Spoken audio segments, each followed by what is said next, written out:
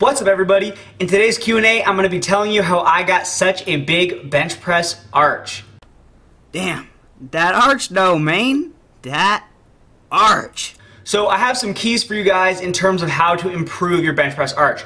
And the first key is that you got to stop thinking of arching as some sort of weird flexibility or mobility trick and start thinking of arching as a skill. Now, why do I want you to think of arching as a skill? Because skills are something that you can build with practice.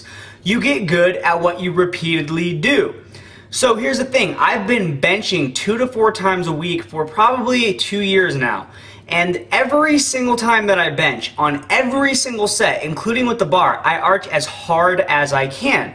So in terms of mobility or flexibility, I'm really getting mobility work for my arch 2 to 4 times a week because I'm always arching hard every time I bench, and I'm constantly working on developing my arching technique. So my number one piece of advice for you guys out there who don't have a very good bench press arch and want to start learning how to arch better is to start thinking of arching as a skill and look at your arch as a technique.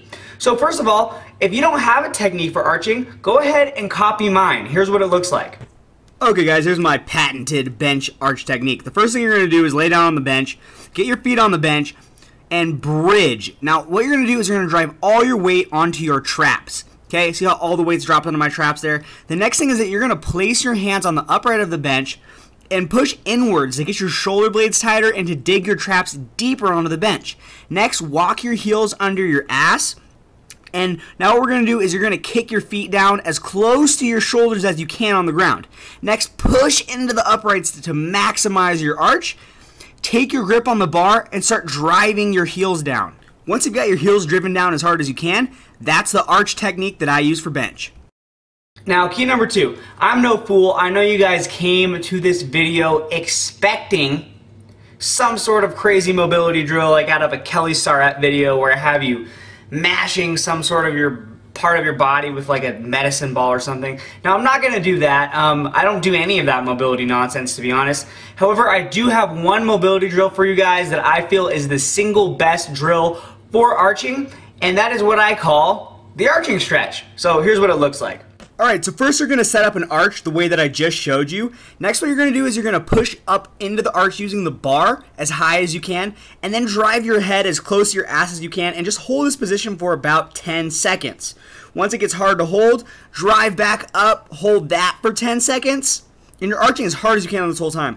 Drive your head as close to your butt as possible again, hold for 10 seconds, and repeat this 5 to 10 times before you bench, and it's a great way to really improve your arch. Again, guys, if you ever want to improve mobility on something, guess what? Specificity applies to that too. So if you want to get better at getting into a certain position, yeah, you can do all sorts of different stretches and hope that they add together to better positioning, but in my opinion, you should just go into that position and work on opening things up within that position so that you can assume it more easily. And there's really no different with arching. I hope that was a helpful video for you guys. So if you found this content informative, interesting, or entertaining, please like, share, and send it out into the interwebs for me. Subscribe if you haven't already, and don't forget to check out PowerliftingToWin.com for more great powerlifting information. Have a nice day.